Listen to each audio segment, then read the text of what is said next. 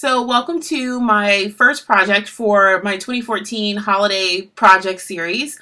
The first project I'm making actually is a card, and I'm going to be using this stamp set from Stampin' Up! Called Wondrous Wreath and a cut file from the Silhouette online store. I think it's called a 2 curved card base or something. I'm not sure the exact name. I'll link it below.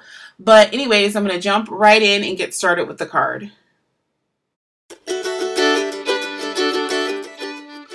Before I even get started with my stamping, I'm going to adhere my white panel down to my work surface so that it doesn't move around. And I just used a little bit of removable adhesive so that when I stamp this first layer of the wreath in pistachio pudding, it doesn't move around.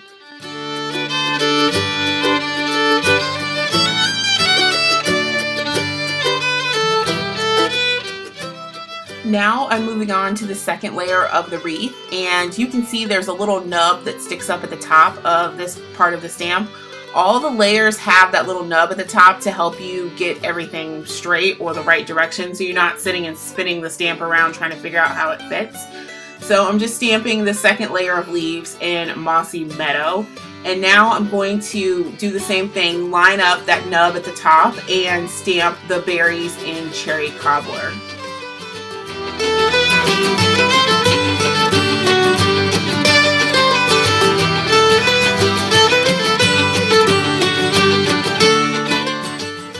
So now I'm going to stamp my greeting onto the front panel of my card, and it says Happy Wonderful Christmas, and it's also from the Wondrous Wreath stamp set.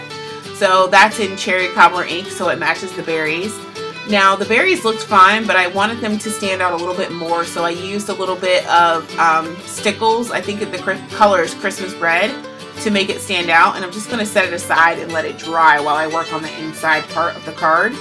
The pattern paper is from Stampin' Up! As well, and it's called Trim the Tree, and I'm just going to adhere the stripe pattern onto the bottom portion of the card, and the top part is the white part that is too big to fit on the inside of the card, so I'm going to have to trim off a portion so it fits underneath that flap. And I wasn't surprised that it didn't fit because that's actually the same panel from the front of the card. It's not a separate piece when you open up that cut file.